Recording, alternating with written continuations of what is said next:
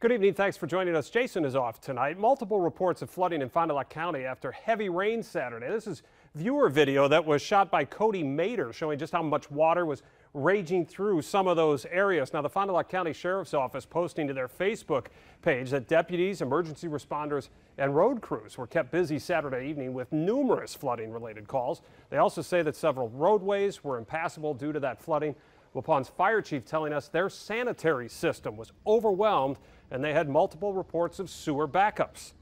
The biggest thing out of this storm again was just the amount of rain that came in such a very short period of time. You know, when you look at Friday and Saturday combined, we've heard estimates anywhere from 9 to 11, 10 to 12 inches. It's not something that we're used to seeing with that type of rainfall coming that quickly.